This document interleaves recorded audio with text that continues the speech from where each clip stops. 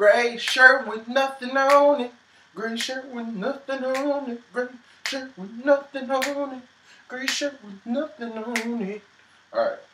What's up, guys? Jeff here, Geoff aka Token, and this is GHQ Legacy News, back with a brand new week!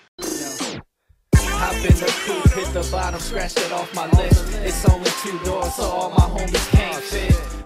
Back in January, video game company THQ put up a number of their assets for sale in an auction type format thing. One of those properties to be sold off, Volition Games, which is the developer of the Saints Row series, was sold to Koch Media for $22.3 million. What, $22 million wasn't enough? Give me $22 million. I better be enough. Now, Koch Media is a parent company of a little-known developer known as Deep Silver, who made a little-known game called Dead Island. As of right now, Deep Silver is in development on Saints Row 4. It will be released around August of this year, and it will be on current generation consoles. Now, like I said before, this is all just rumors, nothing real, just speculation, people pointing and prodding and trying to figure out exactly what is going on with Deep Silver and if they're doing this or not. But Aubrey Norris, who works for Deep Silver, put this little tweet out there for us all to enjoy. Dear media, you're going to want to be at PAX East this year. If not, you're going to be missing out on something huge.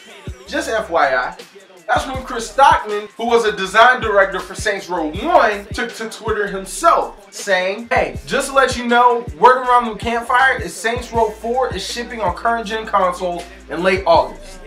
What?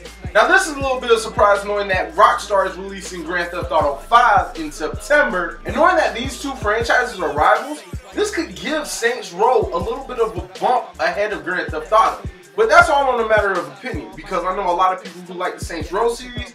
I know a lot of people who like the Grand Theft Auto series. But for me personally, I grew up with Grand Theft Auto. I really like Grand Theft Auto more, but Saints Row 3 was better to me than Grand Theft Auto 4 was.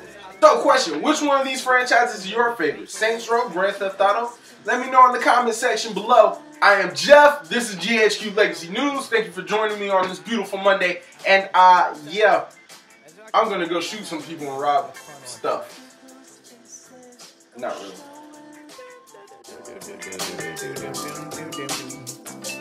Please relax and prepare for takeoff. Rock the funky beats.